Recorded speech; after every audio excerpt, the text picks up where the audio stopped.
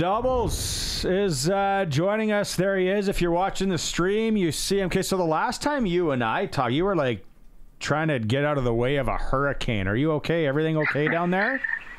Yeah, we made it out fine. Thanks to the riders for assisting myself and my family for getting out of here in good time. And luckily, the hurricane didn't do much damage. It was predicted to be a strong Category 4, and when it landed, it was a 3, and it didn't even divert to our part of Florida. So we're thankful for that.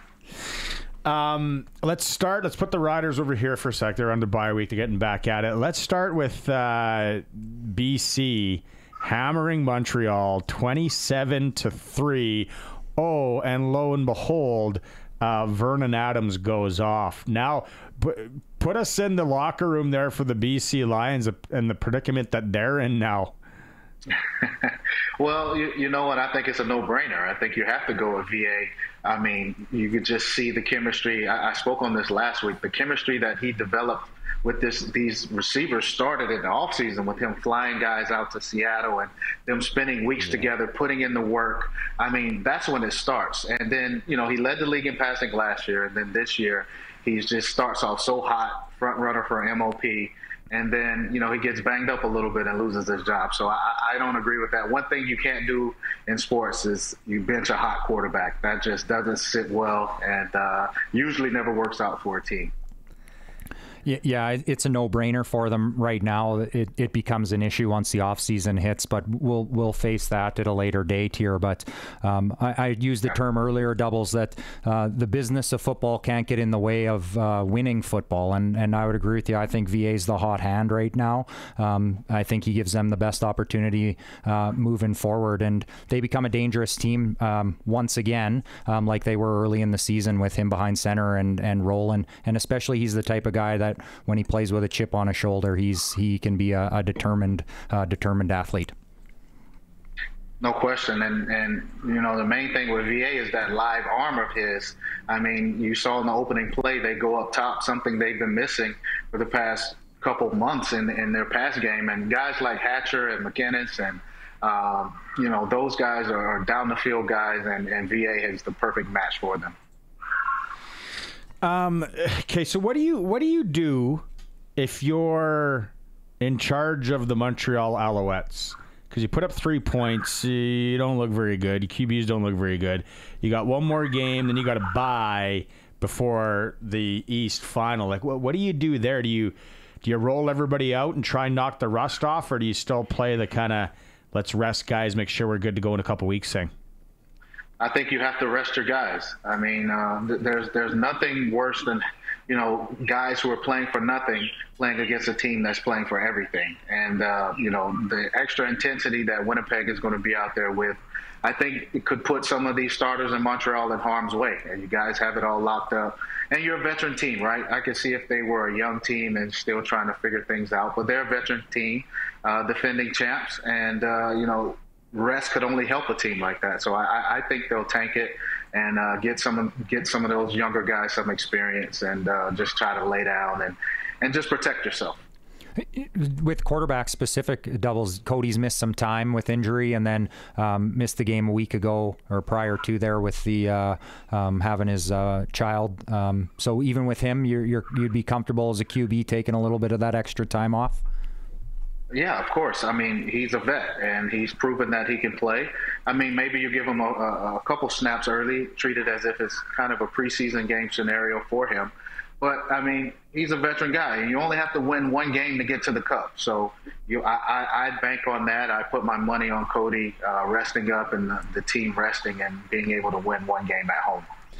We just had J.O. on, and he talked about it after our PS, the question here. But to you, and what mindset would you be in as a player with this weekend's game with Calgary? Because you're watching that Winnipeg-Montreal game, right? And your kind of mindset is like, okay, yeah, we got to, we win Montreal. Hopefully they pull it out against Winnipeg. Or then, now the Calgary game doesn't really mean all that much. Like the mental gymnastics as a player, how would you be dealing with that, Doubles? Yeah, that's a tough scenario, man, because you're going to dress and design the roster as if it's a huge game and one you need to win, not one where you want to get some reserves, some playing time. Yeah. So it's a tough scenario, but if Winnipeg wins, then I could see Coach maybe getting Trevor a couple series, because Trevor took a big shot last week when the game was over against BC, and 2 weeks ago. And, you just don't want to risk that. You want to make sure he's healthy going into the playoffs. So I can see him getting a couple snaps. And then you put Shea and some of those backups in. And, quarterback's really the only position where you can have, multiple backups. The rest of the starters, they're going to have to play. It's just how it is with the short rosters. And, it's a tough scenario, but you have to rest Trevor. Do you know this, RP, or doubles? I know in hockey, right, you can take the warm up and then you put in your card after. But in football, what do you got? 1 hour. That's what I was just looking at the timing there. So 1 o'clock game local here, out east, and then 5 o'clock snap here. So they'd potentially have about an hour before the hour. Wow. But I think what Doubles is alluding to here is we're not going to have 10 guys waiting in the wings, waiting to see what the roster is. It's essentially whether Trevor's going to play. Another one that I find interesting, though, Doubles, is maybe AJ Ouellette. He's been just trying to get back. He's been banged up for a big chunk of the season. Great to see him back. The previous game, but he could be another guy. They haven't typically dressed a full running back. Hudon, I guess, it dresses as the running back. He could take those snaps for sure, but he could potentially be a guy that I could see being on the roster the day before and potentially coming off if that scenario were to play out that way. Yeah, definitely. He needs as much rest as he can get. I mean, whenever you're dealing with a lower body injury, those things can be tricky. A guy falls on you or you take the wrong step, you could re-aggravate that injury. So I could definitely see him, being a late scratch if Winnipeg has that game under control. And just even the way he plays, he doesn't go around, he goes through. Exactly. Which makes him who he is. There's no business decisions. No, zero. When it comes to him. That'll be really, really interesting. Okay, let's get a little bit of NFL stuff here. Russell Wilson, now are we thinking Super Bowl for the Steelers or what?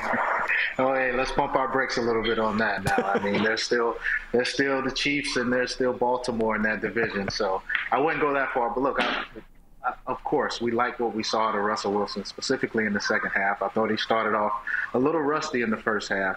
But, what he gives that team is just touch on the football. If you look at some of those deep throws to Pickens down the field, I mean, he gives them a chance. Sometimes it hurts you to have such a strong arm that you have no touch.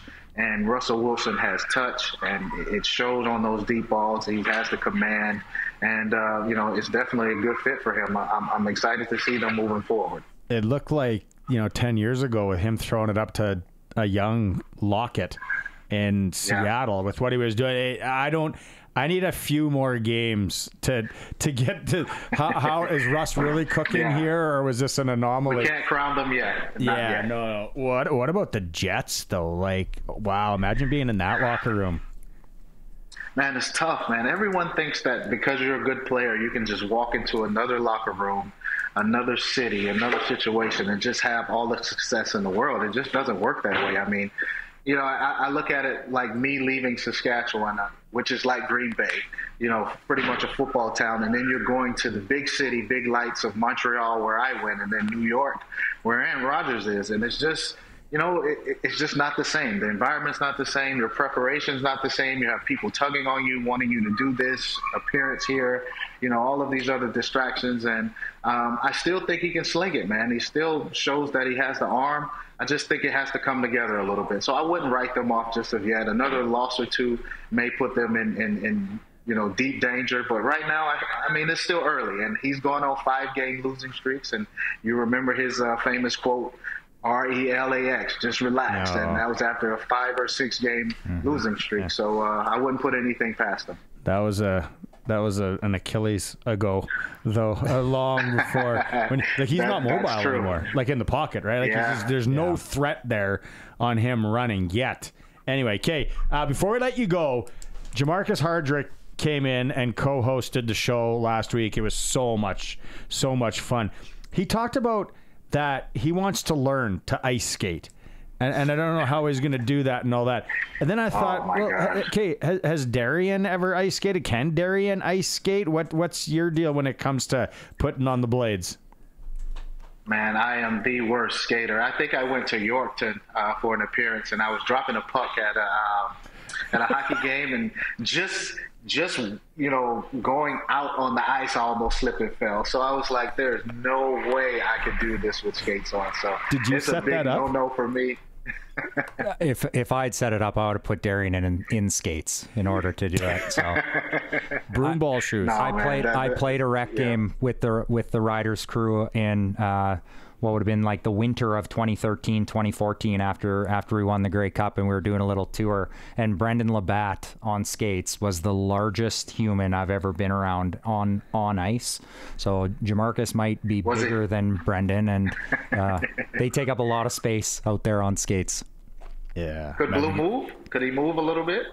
Oh yeah, Blue's on my list as one of my top athletes to be around. Really? Big man Wow. like that. He can golf. He can skate. Obviously, a heck of a football player. Imagine going into a corner with a guy that size or Jamarcus and then getting a reverse hit. Well, that's what I mean. Like you start skating around and you're going, it's a large man. Yeah. Doubles, right on. Okay. Let's see how it all shakes down this week. I'm sure we'll all be watching intently, and then we'll catch up on Monday. Sounds good. Thanks, guys. Right on. All right, Dubs.